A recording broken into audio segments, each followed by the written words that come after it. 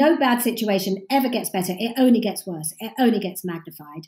Your reaction to that situation only gets worse because you get more and more het up about it. So when you do eventually deal with it, your reaction might be disproportionate.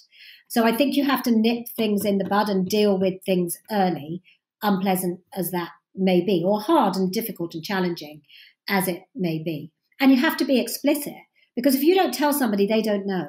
And again, I think this thing of like, if you praise regularly, you earn the right to criticize. So the two to me go hand in hand.